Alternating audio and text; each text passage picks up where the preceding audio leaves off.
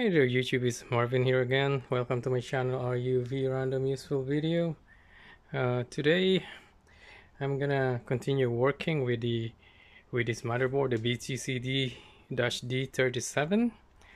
My last video that I uploaded, that was about like making a frame for it.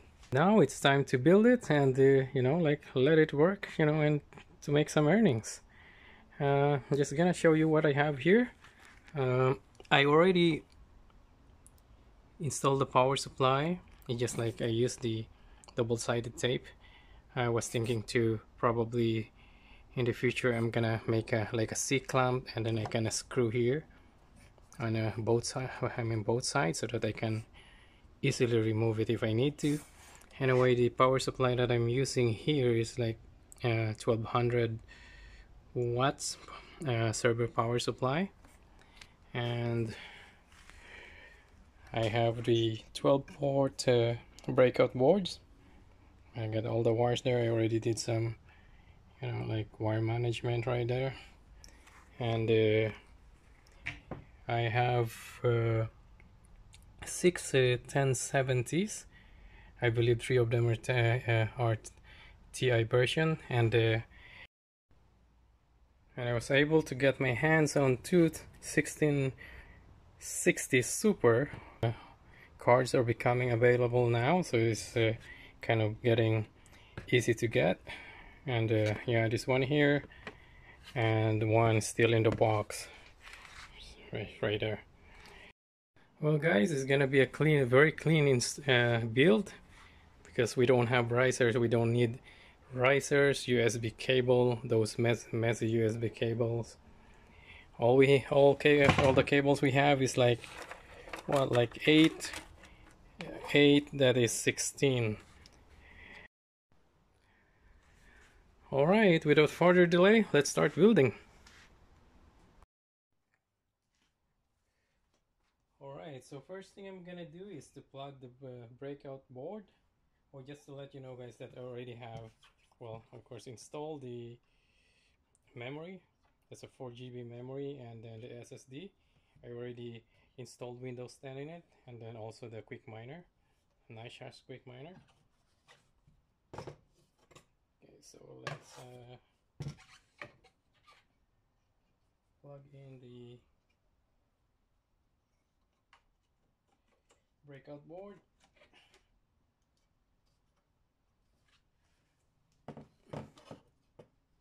You can see that. Alright, it's right there.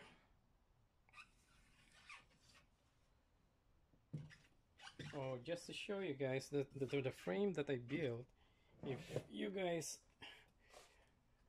wanted to use the regular ATX power supply, there's plenty of room with it. The height is just still gonna fit underneath, as you can see right there.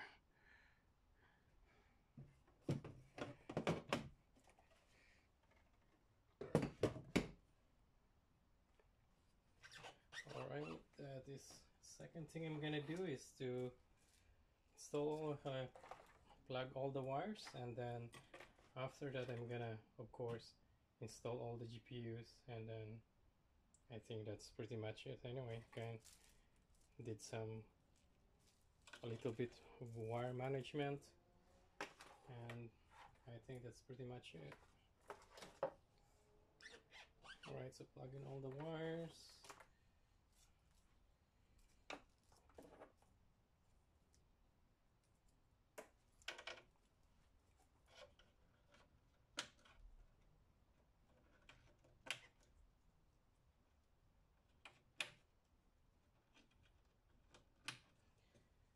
So this wires is gonna supply the GPU.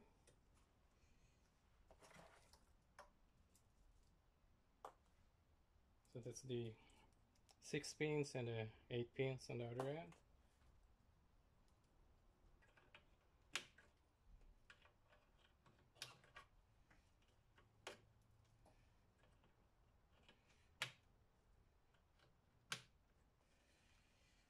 I shouldn't do this because I have to locate the wire to specific slots, but I think it's easy. It's kind of a slide it anyway. So, and on the other side.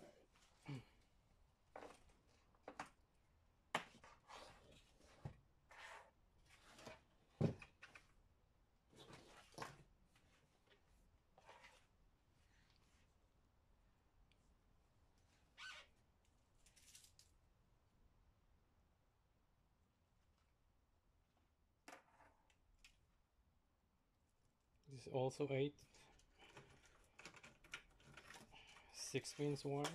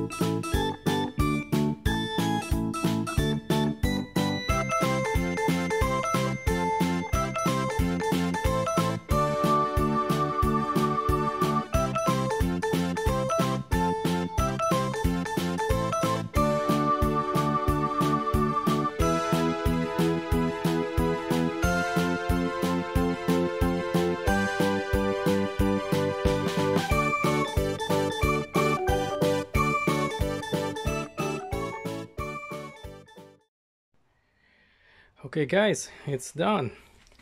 Just want to show you here. I kind of just distributed the connectors right there. Like I have, like it has 12, so I only use 8 of them. So like as you can see, like I plug in on both sides. And yeah, these wires here, it doesn't matter where it goes, because like this is all parallel. In fact, if you plug like any of this connector, it will turn the motherboard on. After the connectors, that is split to each PCIe slot, but otherwise all connectors are parallel. Okay, we are at the back side. As you can see, I get the power of the GPU from the board. So going to the GPU, just make sure that, like this one, this is the first GPU slot. It has to go to first GPU. Don't like switch them, otherwise it's not gonna work. Alright, as you can see right there, all of them. Hopefully I plugged all of them correctly, but I know I did. So I guess let's try to fire it up. Alright, I got my monitor, keyboard, mouse, Wi-Fi. So let's fire it up.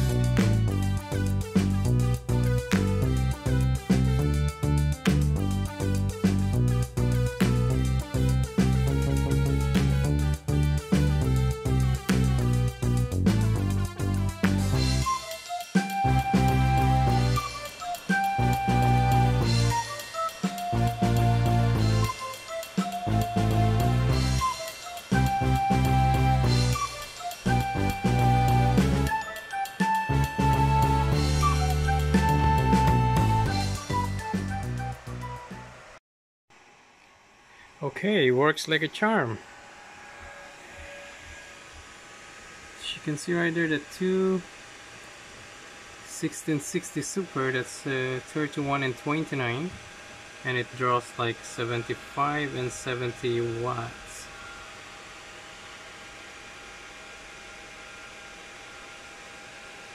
So that's really efficient. Oh, we have job not found right there, but this is maintaining the hash rate right there. The rest are like the 27 for sure. That's the TI version.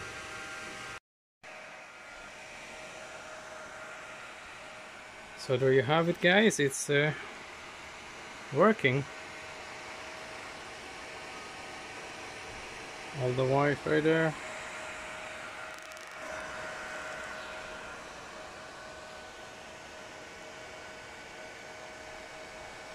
That's the 1200 watts server power supply.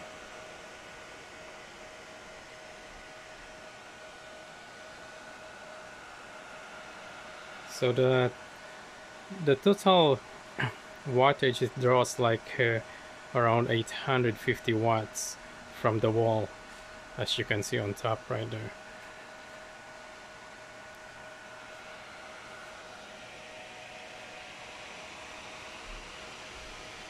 Still 23.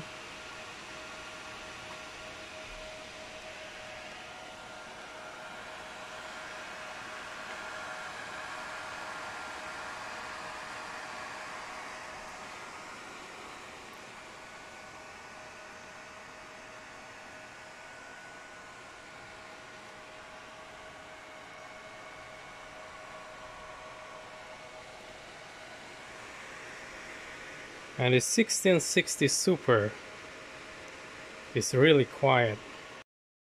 Okay, there you have it, guys. BTC-D37 Riserless motherboard running with 8 GPU cards, and all the power of the GPU is coming from the connector from the motherboard, and it works perfectly fine. and just make sure that to connect all the wires right here, because that's supplying the motherboard. It draws like more current than this wire here. This single wire here is just supplying each GPU card, so make sure to connect all these wires here. Anyway, thanks for watching guys, and I'll see you in the next one. Bye bye.